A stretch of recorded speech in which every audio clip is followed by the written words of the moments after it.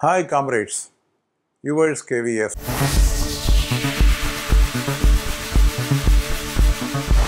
The Department of Post, by this letter dated 12/5/2023, prescribed refresher training to the postal assistant SBCOs who were later on joining as PA post officers. After the merger of PA SBCO, cadre with the PAPO, and option were called for, many officials of the PA SBCO cadre, around 70% as per our knowledge, have opted to the PA post office, and those who have opted to the PAPO, they do not have the adequate knowledge about the PO functions, treasury, counter, etc.